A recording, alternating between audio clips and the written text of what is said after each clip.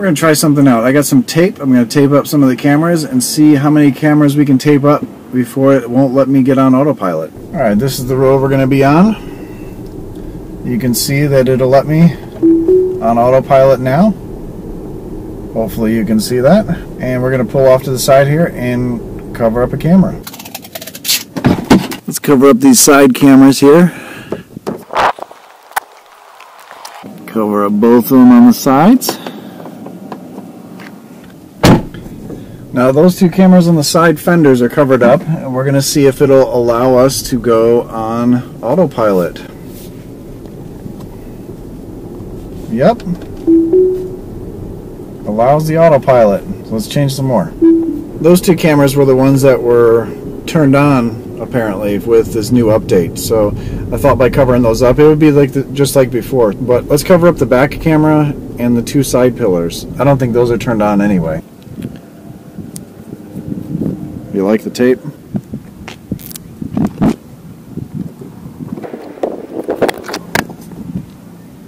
And back camera's taped up.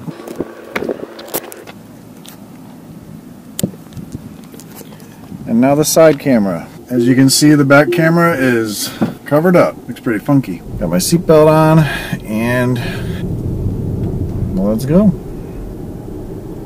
Right away, I can get on autopilot. So let's cover up the cameras up top.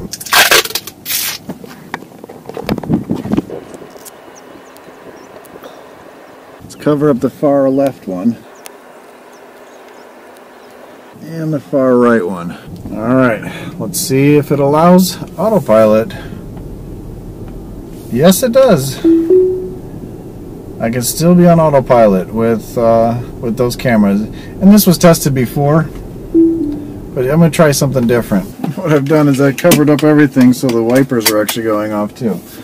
So what I'm doing here, I've covered up all three cameras on the windshield, but I've taken off the tape on the side fenders, and we're going to see if it'll actually put on autopilot with those. Here we go.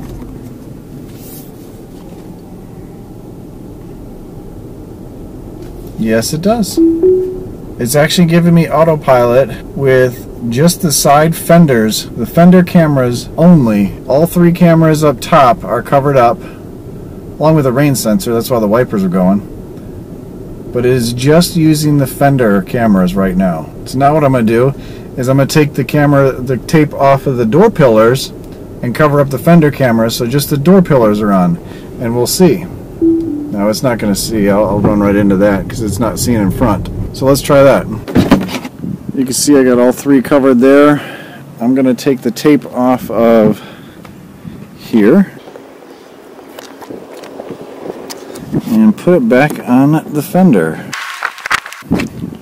So now we'll just have these on. Seatbelt, and we'll see what happens. All the cameras are covered except for the door pillars. And once we hit the road here, we will see. And I have autopilot. Now that doesn't make sense. I didn't think those side cameras were on. Maybe I don't have enough tape on the front windshield. I'm going to put a big piece of tape across those cameras and see. I'm getting a little strange. I'm going to take a big piece of tape, cover up everything on that windshield. I mean, you see that. Now that's covered. So again, those are uncovered. Those are covered. And we're going to go see if we can get autopilot. Depicts the speed. We're out on the road again. And it's off and on. I can get autopilot. The door pillar cameras are on.